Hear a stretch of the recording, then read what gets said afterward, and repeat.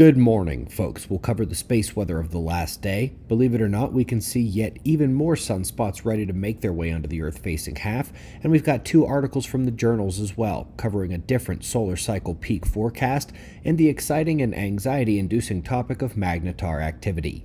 But we start with our star.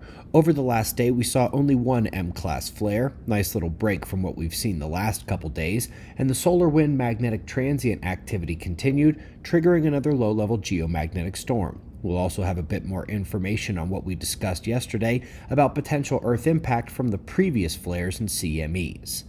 Here's the one flare we had came off the southern incoming group, facing Earth midweek here.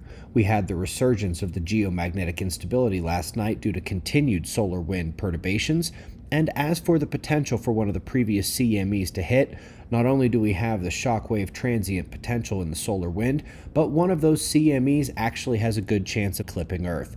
This is now confirmed by both Enlil spirals for late Wednesday arrival. Should be minor like the ones we've had over the last 24 hours. Sunspots are still numerous on the disk, most complex grouping incoming on the north, while the largest overall umbra is the one that released the solar flare we saw a couple seconds ago. Incoming on the south, it is several times bigger than Earth, as you can see here. Monster spot. Now, in addition to watching all these active regions, it's fairly obvious that at least one more is incoming over the north. This is the 171 angstrom view, ionized iron, and if you can pull your eyes away from all the interconnected magnetism and plasma flows between the Earth-facing spots, you can see its bright umbral fields just approaching the limb here this morning. We'll have space weather watch for at least the next several days. We recently looked at a forecast of the solar cycle peak for mid-2025, peaking a bit higher than it did during the last sunspot cycle. We've now got a different method being used here to forecast that peak at a similar magnitude, but occurring next year, in July of 2024. Either way, we are now at the crest of sunspot maximum and should be expecting this elevated activity for much of the next few years. Come on, magnetic field, don't fail us now. Let's also go and hit the topic of magnetars. This one has a double dose of importance, and magnetar stars are known to have a crust. That is something that first really reinforces Dr. Pierre-Marie Robitaille's insistence on a stellar surface. They don't even try to deny the obviousness when it comes to magnetars. But this paper on magnetism and the crust also brings us back to something concerning about the Earth, since a magnetar's magnetic field is set up quite similarly.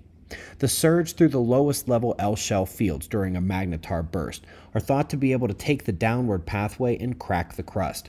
This is because so much energy and current surges through, its path of least resistance can be to arc downward. This is something of a concern at Earth in the biggest impacts from the sun, like super flares or the solar micronova. Think Robert Schoch's super lightning bolt or the thunderbolt of the gods concept. In fact, Carrington event modeling suggests we almost had one back then, as the lowest shells were exposed.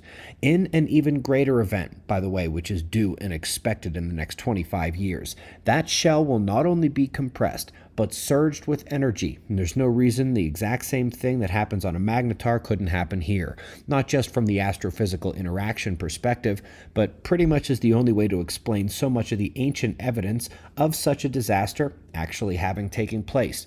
Burning rock, melting sand to glass, and even carving landscape.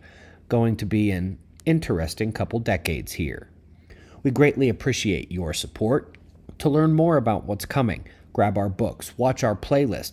Both are listed in the description box below the video. Subscribe, and we'll do this all again tomorrow, right here, but right now at 6 a.m. in the new Valley of the Sun. Eyes open, no fear. Be safe, everyone.